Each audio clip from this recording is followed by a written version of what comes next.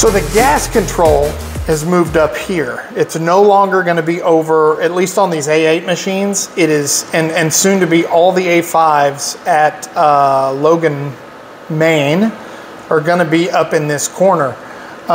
These are where you can find your MAC values and everything like that. And so obviously your anesthesia gases pull up over here. The inspiratory column is this first column. The expiratory column that you're going to run your MAC value off of is going to be the second column.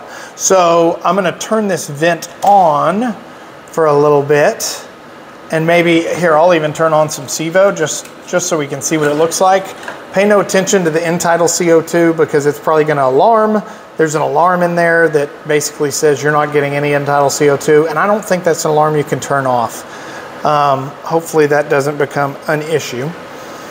But as you can see, that efficiency curve has kind of pulled up and is telling me anything between what looks like 0.5 and a little over 1 liter is going to be an efficient curve.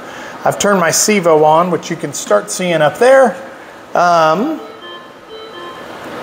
just going to keep pausing for the apnea CO2 because, like I said, I don't think there's a great way to turn that off.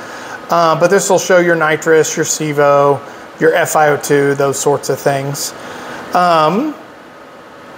Another very fun thing that you can do, should you choose to do it, is up in this corner where it says adult. If you're doing mainly a pediatric patient is where this is going to come in. And honestly, this needs to be started in this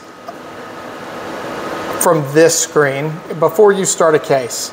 If you would like to go ahead and put in some demographics and things like that for your patient, you can click up here in this corner where it says adult. It defaults to adult. It'll say kilograms and age as well.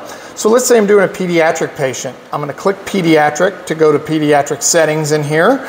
And then let's say this is a 2-year-old, which I can type in 2 right there. And we'll say this 2-year-old's ideal body weight is about 15 kilos, okay? Here's what that does. When you click check, it turns the vent mode up here to a pediatric patient. Under kilograms, it really only displays total kilograms, not ideal. So you can put both 15 in for the ideal and kilos. It'll show you up here what their weight is. Then, when you turn on the ventilator, it will automatically calculate a 7 ml per kilo tidal volume is what this should be doing.